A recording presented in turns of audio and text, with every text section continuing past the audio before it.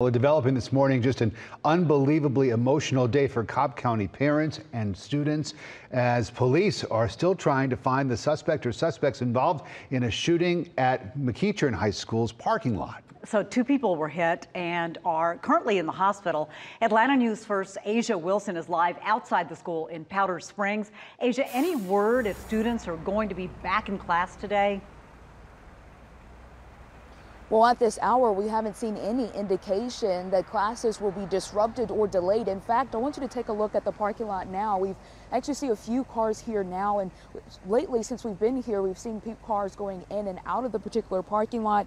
All we know right now is that Cobb County police are still investigating the shooting that happened outside the school in the parking lot. It all unfolded around 1:45 on Thursday afternoon.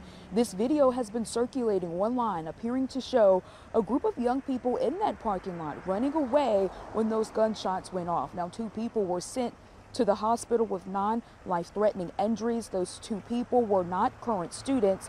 Now, Cobb County school officials say their emergency systems worked in this situation, including their lanyards worn by teachers. It has an emergency button that can alert police when clicked more than 3 times. Now, we spoke to students and parents who say this was all terrifying.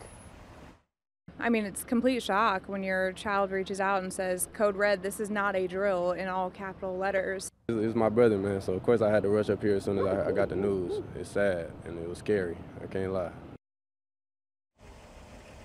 Again, back out here live, we're still working to confirm which people are getting out of these vehicles. At this hour, police are still looking for the people involved. We're still working to get more information on who they are looking for and who was actually involved in this situation. We're live in Powder Springs. Asia Wilson, Atlanta News First.